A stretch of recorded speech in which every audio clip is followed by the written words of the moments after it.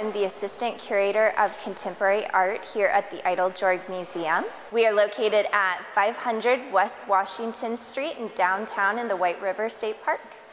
This exhibition is Red Eiteljorg Contemporary Art Fellowship. It is a biennial exhibit that happens every 2 years and honors 5 Native American artists that have been chosen as exemplary artists in the field of contemporary Native art. It takes place November 9th until February 2nd, 2014. Our invited artist this year is Lawrence Paul Yaxwell-Upton, who is from Canada. He is a First Nations man who does very large-scale paintings dealing with social issues, tribal land issues, environmental problems. And then we also have Nicholas Galanin, who is an Alaskan Native who creates installation works, and Julie Buffalo Head, who is a painter and makes very whimsical fairy tale based art.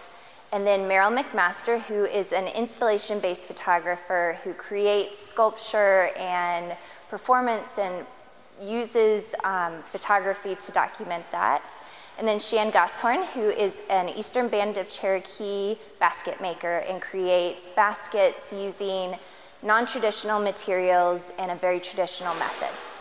For the Contemporary Art Party, we are excited to be welcoming the 1491s, which are a comedy improv group. And we are also having a Tribe Called Red, which is the DJ group from Canada of electronic powwow music, very much hip and exciting and not what people expect when they think of Native music. This program started in 1999 as a way to address a gap that occurred in Native art, that there wasn't any museum collecting contemporary Native art as aggressively as the Eiteljorg saw a possibility for, and that there wasn't any institution giving directly to artists in the capacity that this sort of grant would allow. And so since then, we have had 8 exhibitions and awarded 45 fellows over $1 million in grants.